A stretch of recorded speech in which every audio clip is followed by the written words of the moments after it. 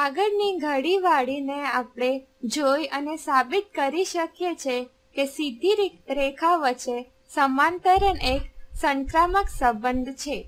અગર રેખા લ રેખા મ ને સમાંતર છે અને રેખા ન ને પણ સમાંતર છે, તો રેખા મ અને ન નું શું?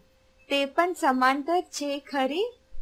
આ સંક્રામક સંબંધ કહેવાય છે. તો આપણે 3 સમાંતર રેખાઓ એક કાગળ ઉપર દોરશું અને આપણે તેને રસપ્રદ બનાવવા કાગળની એક બાજુના સંદર્ભમાં થોડી આડી દોરશું. હવે આપણે કાગળને ઊંધો કરશું અને પાછળ બનાવેલી રેખાઓ ઉપર તેવી જ રેખા આ બાજુ દોરશું.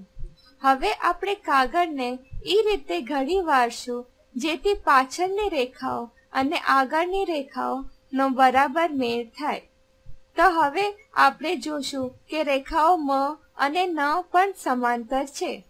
સમાંતર રેખાઓને કાપતી ઘડી આ સમાંતર રેખાઓને કાટખૂણે છે.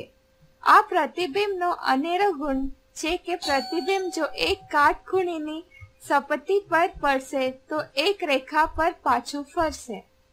આપણે આ જ પ્રયોગ ફરીવાર કરશું, પણ આ વખતે આપણે મધ્ય રેખા આ રીતે દોરશું, બાકીની રેખાઓને સમાંતર ન થાય.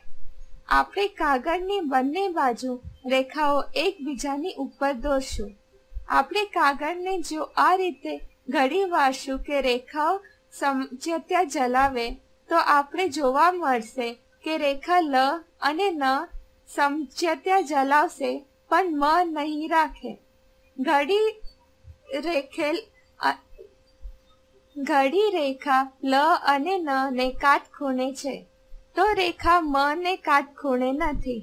તેથી જ રેખા મ બાકીની 2 રેખાઓને સમાંતર નથી, જે એકબીજાને સમાંતર છે.